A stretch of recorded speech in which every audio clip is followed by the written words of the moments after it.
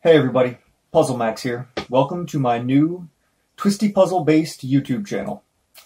I've been involved in the Twisty Puzzle, aka Rubik's Cube, community for about 15-16 years now. So I figured I'd give making YouTube videos of tutorials, unboxings, reviews, and maybe help somebody else out down the road. I kind of got started in this by complete accident.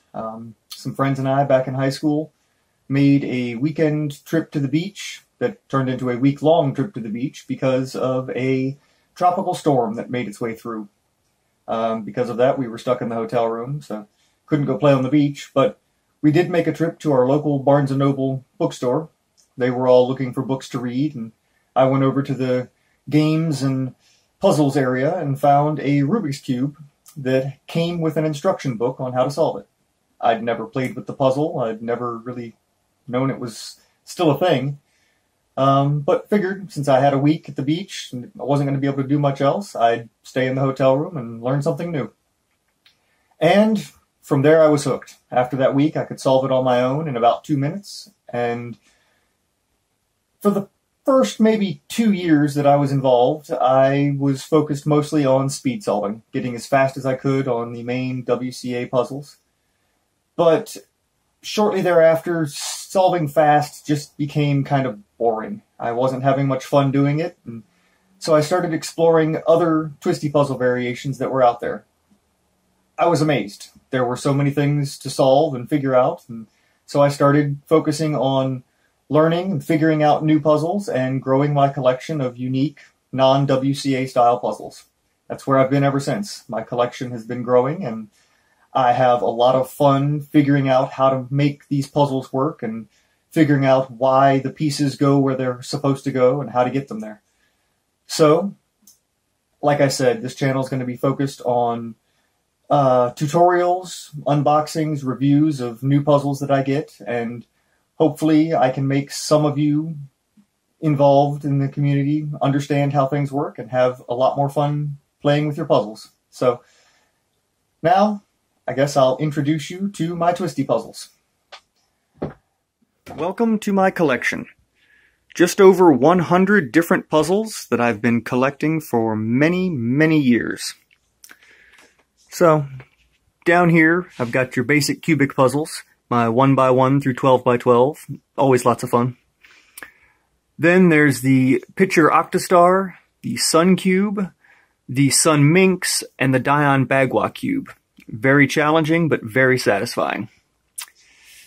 Next up are some of my mix-up cubes and my square 1 and square 2. I didn't really know where else to put those. They kind of fit here, though. Next up, I have my Mega Minx variants, followed by my Time Machine and some other puzzles that solve in kind of the same way. Then I've got my Pyraminx puzzles.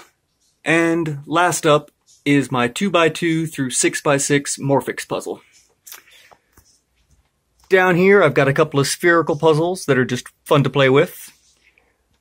And then my edge-turning puzzles. My helicopter cube and then some variations off of that that all solve very differently. My Dion Gem puzzles and my Star Minx puzzles. Then these next 3 shelves all have some corner turners, starting with just the Scube, and then going up from there to some very complicated and interesting puzzles. Next up are my cuboids. I've got my 1x1x2, all the way up through my 4x4x6. Then there's my Ghost Cube and Mirror Cube variants. And last, I've just got a few extra shape mods and sticker mods.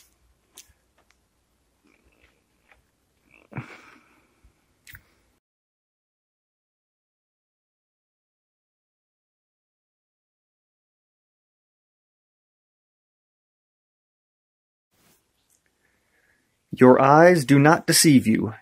Everything you just saw, the 100 plus puzzles in the last segment, are now 100% scrambled, mixed up, jumbled, ready to be solved. I've always considered playability to be one of the biggest factors when buying new puzzles and figuring out which one I want to have. I don't want to get a puzzle and solve it once and then just have it sit on a shelf. I want to enjoy the solve and have reason to pick it up and solve it all the time. So, in order to ensure that I can do that, I enjoy doing bulk scrambles, where I take every puzzle in my collection and scramble them all. It takes me about 5.5 hours to do, but when it's all complete, I have a great week, 2 weeks of lots and lots of fun solves ready to go. So, only thing left to do is solve them. Maybe I'll save that for some future videos.